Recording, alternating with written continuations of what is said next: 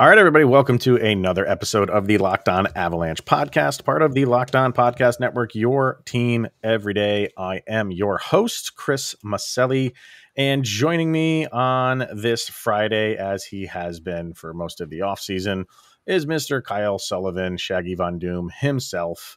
How's it going, my friend? I am doing wonderful. How are you, my friend? Doing good. You just wrapped up your own another episode of your here in Puckburg with a member of the PHF, correct? That is yes. correct. Looking forward to that. So who was it? Throw it out there. We have next week we will have Allie Monroe of the Connecticut Whale. All right. So yeah, definitely check that out. It's cool stuff. So for us today, we will be discussing the Colorado Avalanche at the Arizona Rookie Prospect Tournament. The Avalanche will be on 13 nationally televised games through ESPN and TNT. We'll go through those. And some more jersey stuff. I kind of want to get Kyle's take on the blue numbers because that seems to be the most important thing in Avalanche world right now. Not any of the stuff that we just talked about or that I'm prefacing for this episode. Blue numbers seems to be what we have to talk about. And I get it. This is, that's what you're known for. That's what people see. You know what I mean? That's your colors. So it's Rocky Mountain Extreme blue numbers. Blue number right below it. Yeah. Oh boy. All right. Well, we'll get to that. But first things first, as I always, follow the show, social media outlets, Twitter, LOPN_Avalanche, Instagram, Locked On Avalanche. Send questions, comments, concerns, opinions to lockedonavalanche@gmail.com. And of course, check the show out on its YouTube feed or channel. Just search for Locked On Avalanche. All right, sir. Avalanche will be taking part in the Arizona Rookie Face-Off, I think they're calling it. Yeah. So, we've been talking about it a little bit here and there. Obviously features the Arizona Coyotes, San Jose Sharks, Los Angeles Kings, Anaheim Ducks, Vegas Golden Knights, and our Colorado Avalanche. Had that kind of brief 4-on-4 scrimmage between the Avalanche players. They kind of get them prepped for this. I'm looking forward to this. You're going to have some big name guys, all those guys that really took part in that 4-on-4, guys like Alex Newhook and Bowen Byram and Sampo Ranta and Alex Bukaj, like a lot of guys that you want to see and get some reps in. They're all going to be there. So looking forward to this. Kind of what's your take on it? Yeah, especially with what you were seeing coming out of the 4-on-4, the names that you had on your list, you want to see how they perform. And we're kind of blessed with the division that we're in because Anaheim and Los Angeles have really good prospects in their system. Yeah. So if we want to test Byram, Bocage, what better way to do it than against some really top level prospects? So I'm looking forward to seeing what these prospects look like, what the Avs have coming up through the system. It's going to be really exciting. Yeah. And then, just throwing out some other names will be there. Obviously, Justin Barron, Oscar Olausson will be there, the most current member of the Avalanche in the most recent draft. So, yeah, a lot to want to take in and see what, some of the young guys have from guys like Newhook, who should be kind of like head and shoulders above, a lot of the people in this tournament, to guys like Olausson, who brand new, but a lot is expected of him. What can he do with some, playing against up and comers, basically? Yeah. So looking forward to it. But here's the interesting thing: is you might not be able to actually watch it, depending on where you live in the country. And I had talked about the Avalanche 4-on-4 game, inter squad scrimmage. And I had talked about it on yesterday's episode, how I was kind of annoyed that it wasn't broadcast just simply on the Avalanche website. It's not that difficult to do. I thought they should have done it.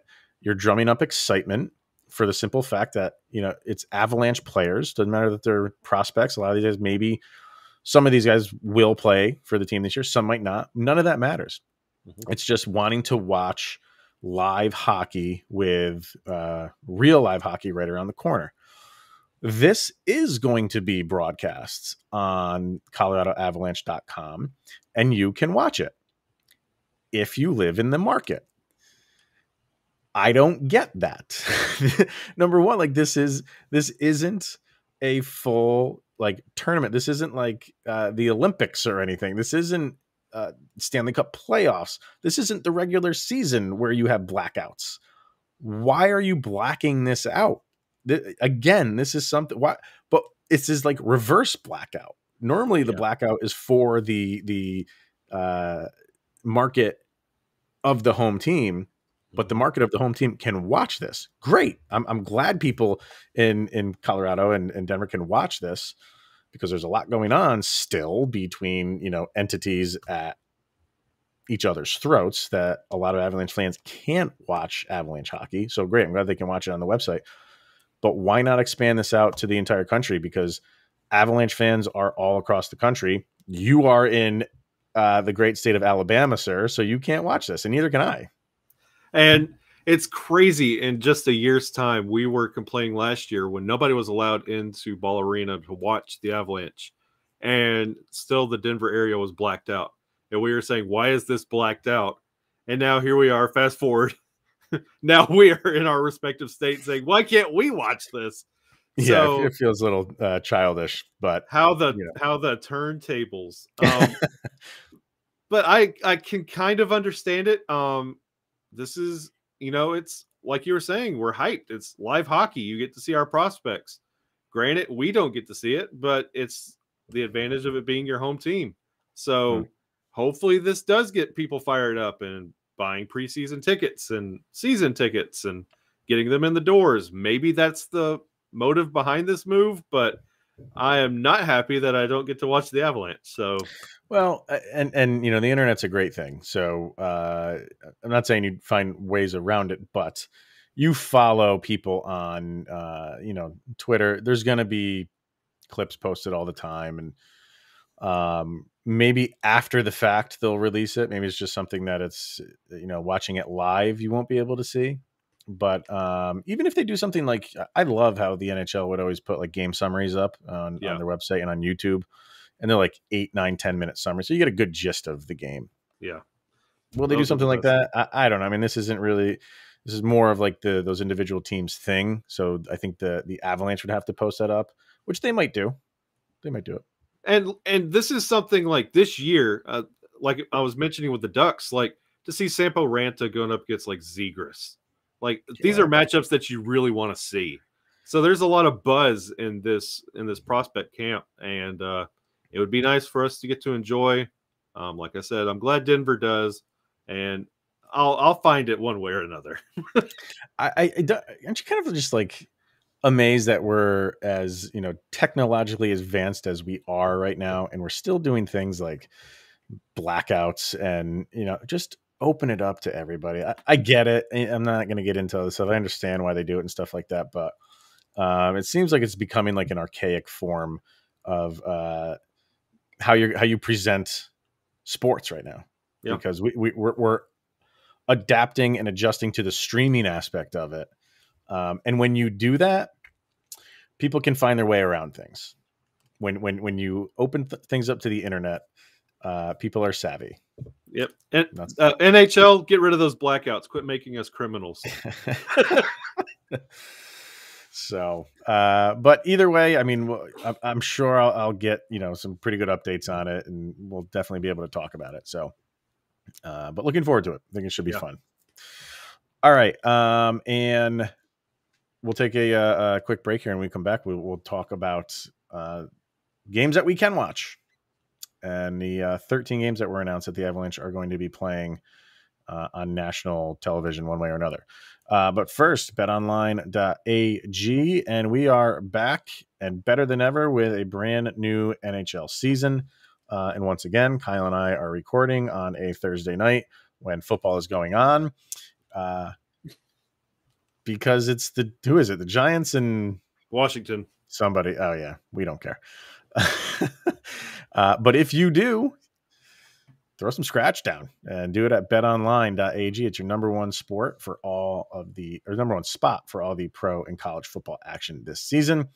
With a new updated site and interface, even more odds, props, and contests, betonline.ag continues to be the number one source for everything football. Head to the website or use your mobile device to sign up. And when you do, you will receive a 100% welcome bonus that is double your initial deposit just for signing up. And don't forget to use the promo code NFL100 from football, basketball, boxing, obviously hockey, right to your favorite Vegas casino games. Don't wait to take advantage of all the amazing offers available for the 2021 season. Bet online. It's the fastest and easiest way to bet on all of your sports action. They are your online sportsbook experts. Also brought to you by DirecTV Stream. And I want to tell you about a simple way to get all of the entertainment that you love without the hassle. It's DirecTV Stream. It brings your live TV and on-demand favorites together like never before, which means you can watch your favorite sports, movies, and TV shows all in one place. Best of all, there's no annual contract, so stop waiting and get your TV together with DirecTV Stream, and you can learn more at directtv.com. So again, go to directtv.com to learn more about DirecTV Stream. All right, and you're because you live in Alabama, obviously big football state, and you are Auburn. You side on the Auburn side, right? How are they this year? Are they deceptive 2-0, but we're playing Penn State this weekend, the true test. And so Penn State's good. See, I follow a couple teams, but I'm not into like the big. Penn State is a good team this year. Well, we played two absolute cupcakes and put 60 points against both teams. So we're actually a team that everybody knows. This is our first first opportunity under a new coach. I saw something the other day that said Alabama was favored by like 55.5 points. Yeah. And I'm just like, why watch? What's the point? Parity is lacking in college. They do not have the parity the NHL does. We can admit that. All right. So having said that, the Avalanche was announced that they will be on 13 nationally televised games between ESPN, TNT, and ESPN Plus / Hulu. We'll run through these games, kind of, I guess, almost continue our talk. We were talking about blackouts and stuff like that. But opening the season, which, we knew that Wednesday, October 13th against the Blackhawks. And I'll just kind of run through these and any ones that stick out to you. So Colorado Avalanche and the Washington Capitals. I think that could be a pretty decent game. Love that there's going to be a matchup against the Golden Knights. That one is on straight up ESPN, which I think is a smart move. Mm-hmm. They will have them playing Seattle Kraken, the New York Rangers, Dallas Stars. Division games are always good. Another Blackhawks game. The Anaheim Ducks, the Los Angeles Kings. That one is on regular ESPN. The Boston Bruins, which is on TNT. That should be a good matchup. The Penguins, which that says ABC / ESPN Plus. So that's a Saturday 1:00 in the afternoon game. So that's so that's good. That's a good time slot for that. Los Angeles Kings again. So 2 games against the Kings. And then the final one is on ESPN against the St. Louis Blues. That one is April 26th. That is the third to last game of the season. So always good games against the Blues late in the season. And there could be a lot riding on that one, depending on how things are playing out. So overall, some pretty good games here. I like that they got a Vegas game, a Kraken game. I think a lot of people are going to want to see anything with Seattle this year. And then you have, Original Six stuff, obviously with the Blackhawks twice, the New York Rangers, the Boston Bruins. So they're putting them up against some pretty good matchups, I think, overall. Yeah, ESPN really did their research when it came to national televised matchups. You got Nate versus Sid on the slate. You got 2 games against the Kings, which everybody, you kind of look at and you're like, why does that make sense? The Kings have been kryptonite for us for a while. I don't know what it is. Don't sour on the Kings. Yeah, they are. they know how to get to us. So those will be very entertaining. Maybe restoking that rivalry between us and the Blackhawks. I mean, with Fleury and net and all the additions that the Blackhawks have done, that could be a very entertaining matchup and storyline throughout the season as how we match up against Chicago. Mhm. And it's all the Avalanche playing the Capitals. Those are always incredible games. Those are always very underrated, and they are so much fun. I was going to mention that one. And I think a lot of what Washington will get is clearly because of Ovechkin. And, he's not going to, it's going to take him a few years, obviously, to catch Gretzky. But this year, he could pass, I think, 2 guys to put him into 3rd place solely, I believe. So, yeah, you're not watching him to catch Gretzky this year, clearly. But he's still going to pass some very big names. And I think he's only 1 or 2 behind. Who is he behind? I should have brought it up, but it doesn't matter. But I don't think Washington's going to be that good of a team this year. I think they're going to take a step back. They have a lot of I was listening to another show, and I didn't realize this. They have 13 guys over the age of 30. Oh, yeah. And I'm 40, so it's like I'm talking about 30-year-olds, man. They're going to break a hip out there. But that showed in their playoff game, in their playoff series last year. They were going down to their backup goalie. Yeah. So it was bad. Yeah, I could see that. So I think, while the Avalanche should take care of business there, it's still going to be, it's going to be billed as Nathan McKinnon versus Alex Ovechkin. Let's get real. And that'll turn some heads. So yeah, I think overall a good slate of games to watch on the national slate for the Avs.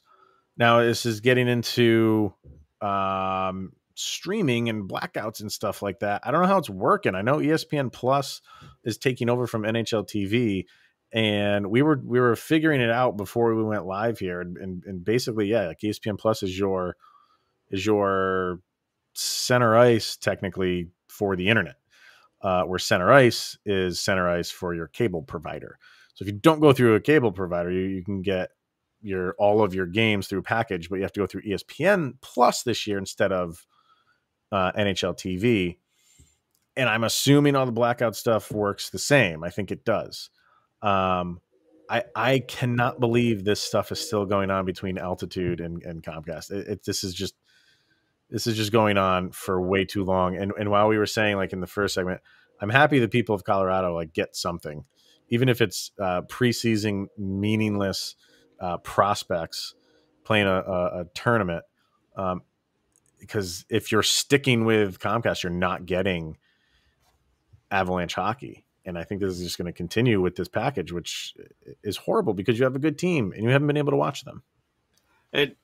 It's nice that they have 13 national games. That's more opportunities not to get creative on the internet to watch your Avalanche. Wink, wink, nod, nod. But to have the blackout still being a problem, the Comcast thing that never seems to go away, that's going to be terrible. I'm not looking forward to that storyline going into the season, but I'm glad that we are going to ESPN Plus because I was an NHL.TV subscriber, haven't missed an Avalanche game in probably the last 6 years, even being here in Alabama. And to have a more user-friendly interface as ESPN Plus, that's going to be great for everyone like me who is accustomed to NHL.TV. Yeah. And it just seems like the conversation has died down. Like, I'm sure there's conversations going on, but a lot of times these things, when there's dissension between those two entities, it happens all the time, between a provider and a network. And there are times where the channel gets removed, but it gets removed for a week or a couple weeks or up to a month. I mean, we're going on years for this thing now. So, and it just seems like just from the outside looking in, you don't hear about it on, anybody kind of really reporting on that talks are being had. There's any headway being made. I don't know. I don't know how this ends. I don't know what the hang up is at this point. It just seems like both sides are dug in and it is what it is. And it sucks. Not only, clearly Avalanche have a good team, but also the Denver Nuggets are a solid bet. So you're missing both of those teams that can be competing for a championship in those sports, and that's awful that the home crowd can't watch that stuff. And I know from firsthand experience with a situation like this, we experienced it. I think it was 2 years ago, right before college football started, and we were about to lose our local CBS affiliate, and we weren't going to be able to watch our Alabama games. I'll let you know, Denver, the way to make it happen is you got to get loud.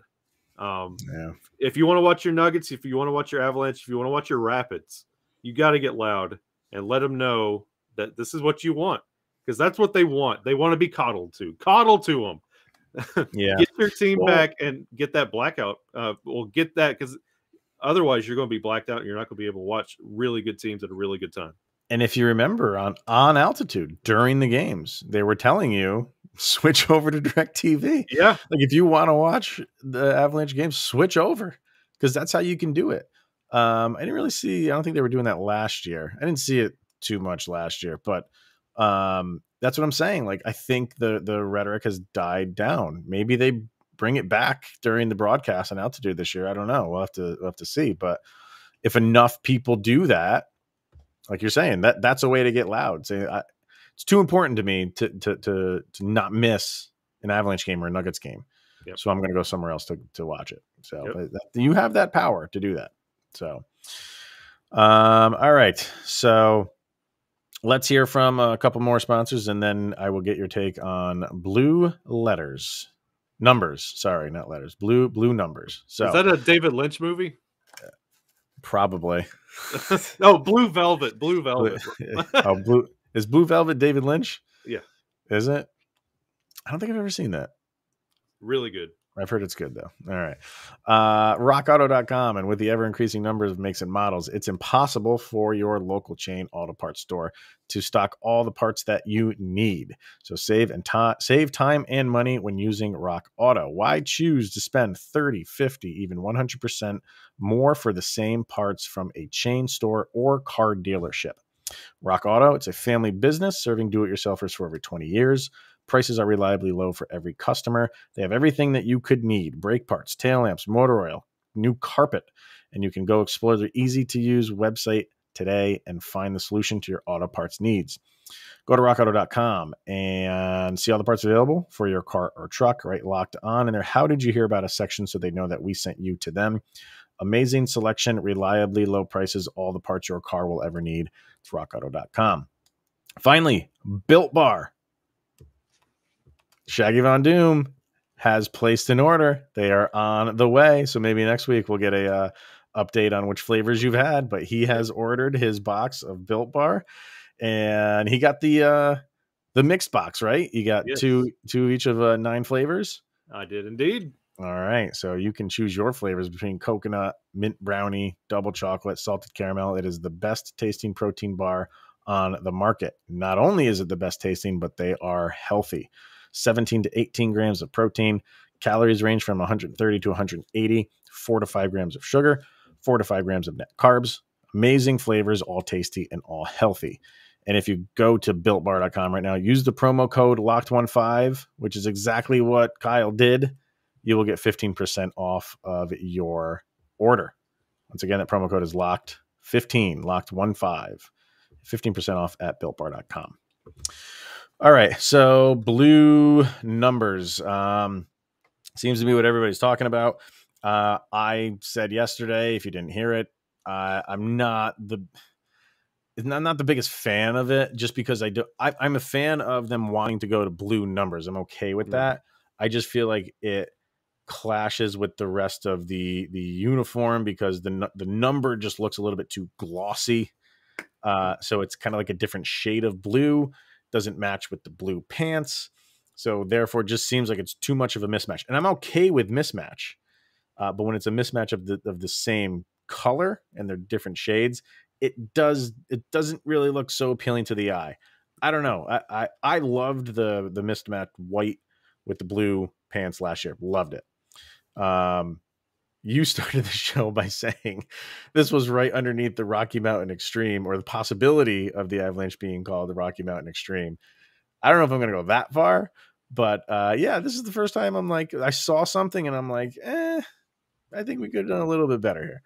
Yeah, and it's weird, especially when we've been knocking out of the park with our Rockies alternate, our reverse retro.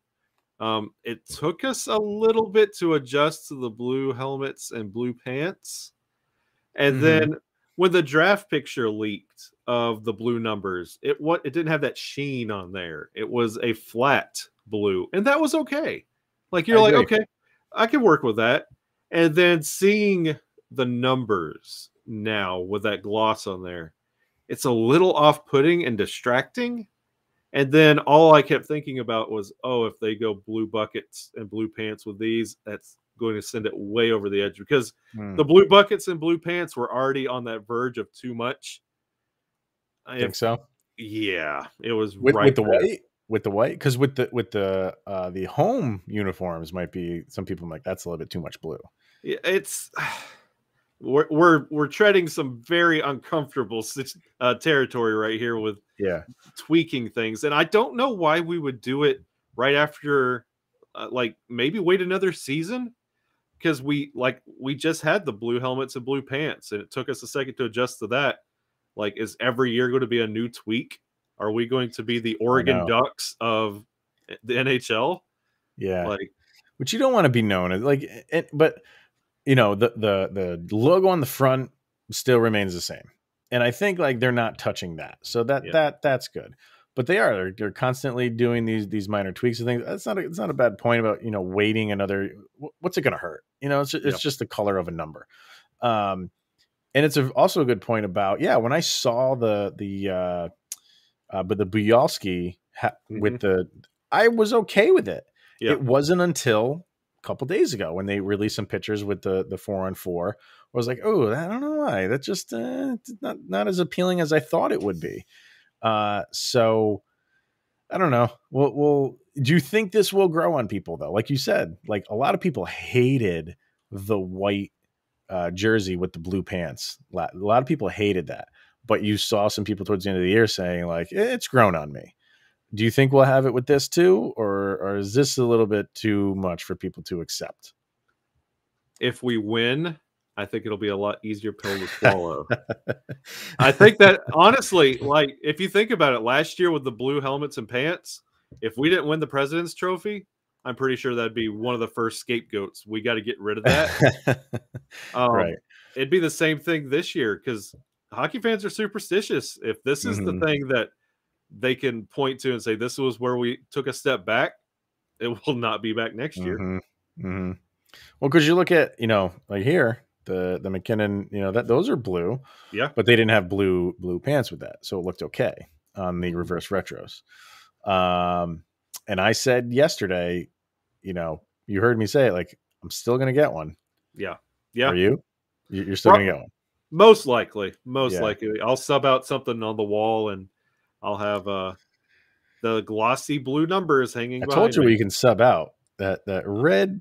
Right over the shoulder there. Yeah, that red thing there. What is that? I don't know. The Mackenzie Blackwood Devils jersey? Is that what it is? I got a Marty Brodeur Devils jersey. Man. You are towing a line, sir. Wow. Okay. I got Banks on the wall. I mean, I got Fulton over here, so I got my Mighty Duck stuff. It evens out. I don't know. I think we'll all be okay with it, but you're right. Winning cures all, including uniforms that we don't seem to like all that much. And another thing I said the other day was, for me, the Avalanche have always hit home runs with their uniforms. So we've gone over 25 years now, and this is really the first time where I've been like, it's not that I think it's awful, but this is the first time where I'm like, not super crazy about it. But And the Avs got to know we're at that level now of a team where we make this slight modification, and we're trending on socials from every publication and network saying, hey, the Avs have gone to a blue jersey, blue number. Like, we're at that level now. We can't just kind of sweep it under the rug and just do our thing. People have eyes on us. And it's noticed. Yeah, and that's going to go hand in hand with winning. If we start losing, I don't know if I think we'll revert back to our jerseys of last year. Yeah. So, all right. Well, yeah, whenever they're available to order, my name will be in that bucket anyway. So you have to. It's a sweet red, white, and blue look. It's just, I wish it wasn't so glossy. I agree. Totally agree. So, all right, sir. That's another week down, and we are that much closer to puck drop. So, once again, appreciate you coming on. Throw out where they can find you and the Puckberg Show. Yeah, you can find me at Shaggy Von Doom everywhere you look. And yes, that is a Full House reference. And you can find here in Puckberg over on the Belly Up Sports Podcast Network. New episodes every Saturday morning. This Saturday, we have Greg Alfaro of Main Event Marks, a wrestling podcast. And we talk about the San Jose Sharks and wrestling. Cool. Very cool. And come check out the merch store too. Yes, you launched a merch store, Puckberg merch. Yeah, my brother, he's got 3 kids, a niece and 2 nephews, and they are like getting huge into wrestling. Yes. And not only like current wrestling, but like I was over there over the weekend, and my one nephew's so excited to like throw on YouTube and like old like Ultimate Warrior stuff. He's obsessed with Ultimate Warrior. So I haven't watched that stuff in forever. And here's the thing I wanted to ask you, like when they were announcing him, Ultimate Warrior, they said he was 275 pounds. Is that true? Or did I hear that wrong? No, he was a behemoth. He's definitely taller than I remember. I always thought he was like a small guy, but I was watching a match with him and I'm like, wow, he's taller than I remember. And I thought I heard the ring announcer say 275 pounds. I'm like, oh my, of just complete solid, just, you know, from parts unknown, parts unknown. Yeah. So I couldn't believe that weight, but holy crap. And see, that's something we talked about, was how like wrestling and hockey kind of blend. If you like with the way teams come out and the entrances, and those two worlds seem to blend together. Like hockey comes into wrestling and wrestling comes into hockey. So it's a very interesting conversation. Interesting. All right. I can't wait to check that one out. But yeah, it's been fun to watch them, those episodes or matches with them, kind of reminiscing about when I was their age watching this stuff. So yeah, the good old days of Macho Man and Stone Cold The Rock. I loved it. So, all right, everybody, that will wrap it up for today and for this week. So if you're able to watch the rookie tournament, enjoy. We'll be talking about that next week and anything else that happens. So thank you, Kyle, for coming on as always. And we'll see everyone next week. Have a good weekend. Here's Joe.